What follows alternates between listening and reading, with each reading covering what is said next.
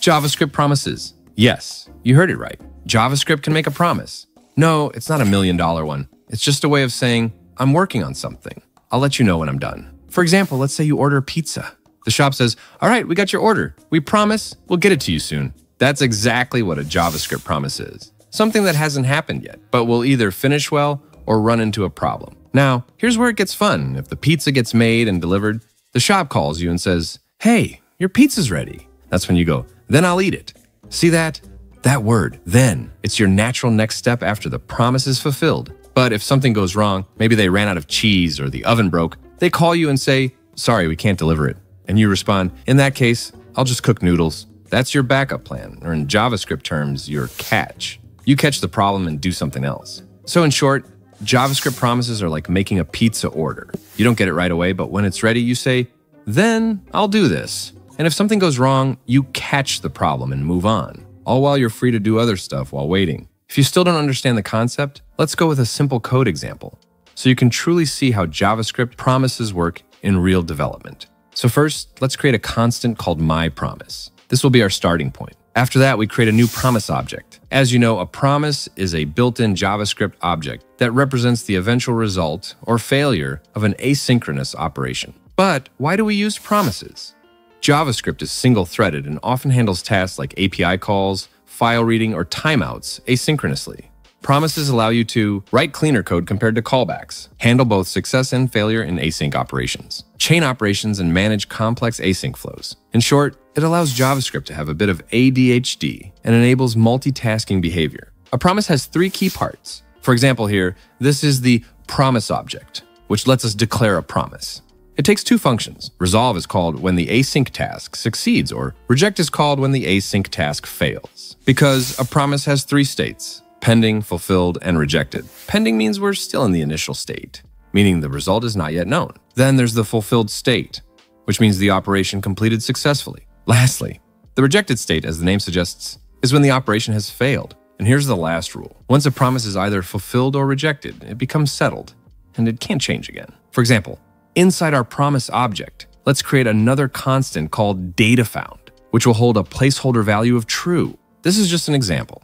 In real development, this could be the result of an API call, a database query, or some condition that tells us whether we have the data or not. Now, based on this dataFound value, we can decide how the promise will behave. If it's true, we'll call the resolve function and pass a success message like data loaded. If it's false, we'll call the reject function and return an error like data not found. Once we create the promise, we can use the dot, then function, to run code when it's successfully resolved, and the dot catch function to handle errors if it's rejected. When you run this, it prints success data loaded because data found is true. But if you change data found to false, it prints error data not found. Now, I know you might still be confused with the dot then and dot catch, right? To simply explain them, they're just ways to react after the promise finishes doing its thing. Dot then function runs when the promise succeeds, like saying, okay, the data was found, now what do we do with it? It takes the result you passed from resolve function and lets you work with it. That's what we did in this line. Here, result becomes whatever we passed to resolve function. In our case, it logs success, data loaded. Dot catch runs when the promise fails. Like, oops, something went wrong. How do we handle the error? It catches whatever was passed from the reject function and gives us a chance to respond to the error without breaking the app. And that logs error, data not found, if something goes wrong. So just remember, dot then equal what to do if it works, while dot catch equals what to do if it fails. This is the core idea behind promises. You're setting up a task that might take time, and you're preparing for both possible outcomes, success or failure. Once that outcome is decided, it's locked in, no going back. Now that you have a slight idea about how promises work, let's start applying this in real development. Imagine you're building a website and you want to fetch data from an API, maybe a list of users, products, or blog posts. You don't know how long that request will take, so you can't just sit around and wait for it. Your code needs to stay responsive. That's where promises shine. For example, let's use this free API to get a list of users from JSON placeholder, which is a free placeholder API. It returns a list of fake users, perfect for testing. First, we're creating a promise called fetch users. This time, we'll use the fetch function inside it, which is built into JavaScript and lets us call APIs. This is alike to the situation we had earlier, where we declared a placeholder constant called dataFound. But instead of setting it to true or false, we're now tapping into a real API. As you know, this real API will respond with actual data, or fail if something goes wrong, like a network error or the endpoint not being reachable. This means that we no longer decide the success manually like before. Now the API itself determines whether it works or not. But here's the thing. When the data from the API we fetched is ready, we know that it's still in a box, kind of like a package that's sealed. The server gives us that package, called the response, but we can't use what's inside yet. So let's handle it. First, let's declare a .then function. The .then function is like saying, when the data is ready, run whatever is inside this function. For example, let's unwrap the data we got from the API. We know that the API gives us a response object, right? Response.json is the tool that opens that box and gives us the actual content inside. In this case, the list of users. But we're still not done. Once we've opened the box and got the data, we now want to actually use it. Maybe show it on the screen or pass it to the rest of our code. So we need to add another then a function like this. This part is saying, when we finish unboxing the data, give it to whoever is waiting for it. But we also need to use our reject function to handle errors. This time, let's add a .catch function for it. This is like saying, if something goes wrong while fetching or processing the data, let me know by rejecting the promise and tell me what the error was. So now the flow is, we fetch the API. We then wait for the response, unbox the response using .json function, and then pass the real data to the resolve function. So the outside .then function can finally use it. And last, we catch the error if something goes wrong. Now outside of the promise, we can finally use the result. This part is like saying, when the promise is done, check what happened. If everything worked, the API responded, the data was unpacked, and the promise was resolved, then the .then function runs. It receives the actual user data and logs it. That's your success path. But if anything went wrong, if the API failed, there was no internet, or the server sent something weird, the .catch function runs instead. That's your error path. This final step is important because it closes the whole async story. You start a promise and you wait for its result. Now, I know we're lazy. We don't want to keep writing out full promises every time we fetch something, right? So let me show you how to fetch from an API in a cleaner way. Earlier, we wrapped our fetch function in a custom promise, which is cool for learning. But in real development, fetch function already returns a promise. So we usually just write this syntax format. What's happening in here is we first call the API using fetch function. And since fetch already returns a promise by default, we don't need to wrap it ourselves like before. Then we use a .then function to unbox the response, just like we did earlier using response.json. Remember, this turns the response into real usable JavaScript data, like an array of posts. Next, if that part is successful, we chain another then, which gives us access to the actual data. And here we just log it using console log. And finally, we use .catch to handle any errors that might happen, like a failed request or broken internet. It keeps our app from crashing and lets us show an error message instead. As you can see, we didn't need to manually use any resolve or reject here.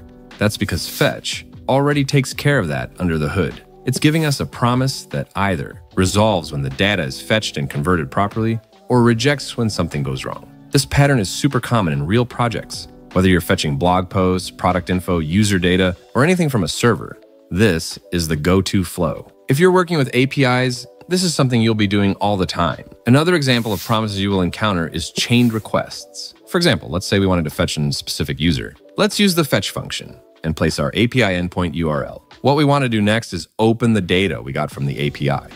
So we use then to proceed to the next step after the fetch is successful. Now we've got the actual user data from that first request. And here we're logging it just to see what we received. It might show the user's name, email, and other details, but we also want to fetch the related post of that user after getting the user's data. So still inside that then, after logging the user info, we then send another request. This one says, all right, now that I know who this user is, give me all the posts that belong to them. We do that by plugging in the user.id in the URL as a query. Same drill again. Once we get the posts response, we open up the box using .json so we can use the data. Now we've got the actual list of posts written by that user and we log them out. You could do more with this later, like showing them in the UI or filtering them. If any of the fetches fail, like the internet is down or the API crashes, this .catch will run. It's like a safety net.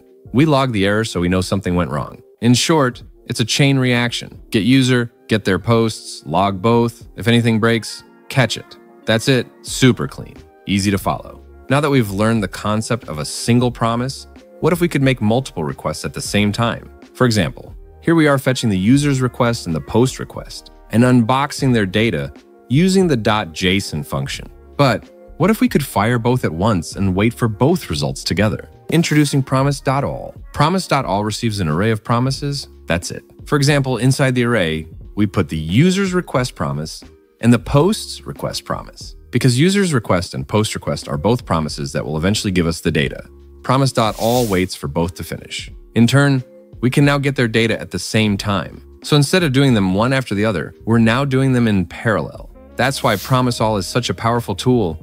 It helps us save time and write cleaner code. We can use this when you need to get different data sources before rendering a UI, like dashboards, profile pages, and e-commerce stores and admin panels. There are also other functions besides .all, like the .all settled function, which waits for all promises regardless of success or failure. It returns an array of result objects. Each tells whether it was fulfilled or rejected. You can use it when you want all outcomes and don't want to stop even if some fail. We often see this in admin dashboards and social media timelines, where multiple independent widgets or cards are loaded, like stats, notifications, user info, and activity feeds. If one fails, the others still load. There's also promise.raise, which returns the result of the first promise to settle, whether it's fulfilled or rejected. Use it when you only care about who finishes first. For example, in search bars with live suggestions, like YouTube, Google, or Spotify. Or in streaming apps, it lets you use the first available result from multiple sources, or cancel slow responses if they exceed a timeout. And lastly, there's the .any function, which returns the first promise that fulfills, ignoring any rejections. Fails only if all promises are rejected.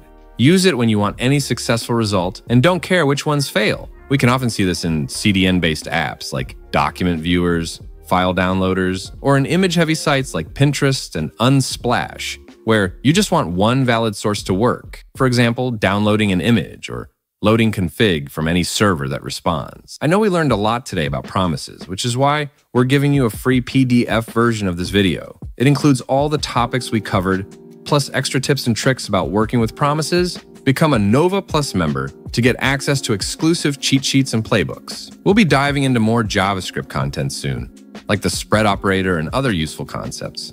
So make sure to subscribe so you don't miss out. Well, that's it for now, Novas. Thank you for watching.